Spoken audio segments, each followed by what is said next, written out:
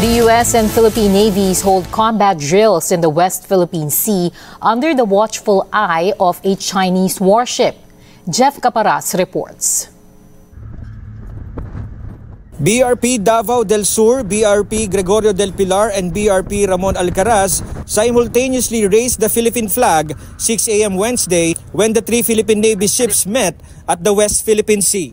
It marked the start of the Maritime Cooperative Activity or MCA between the Armed Forces of the Philippines and U.S. Indo-Pacific Command.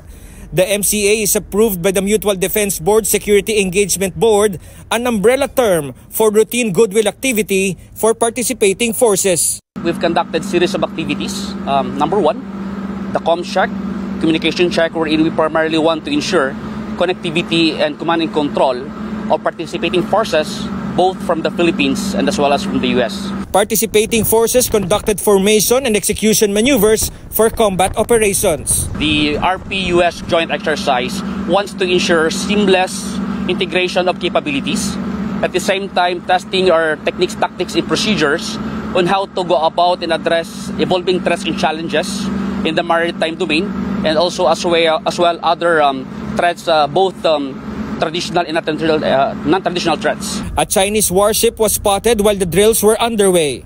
BRP Alcaraz initiated a radio challenge on the Chinese military vessel. China Warship 174, this is Philippine Navy Warship 16 in accordance with international and Philippine national laws. You are within Philippine Exclusive Economic Zone. You are not responding. Your refusal to respond will be reported to concerned authorities. Over. The Chinese side did not respond despite repeated attempts by the Philippine Navy to communicate with the People's Liberation Army Navy. As a member of the Armed Forces of the Philippines and of course of the Philippine Navy, we follow certain policies and guidelines. We call this as the rules of engagement.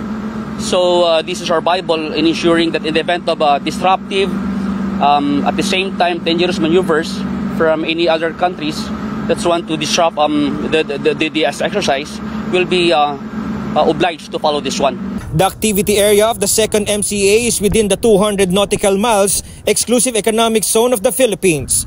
The mock combat operations will resume on Thursday, still in the West Philippine Sea.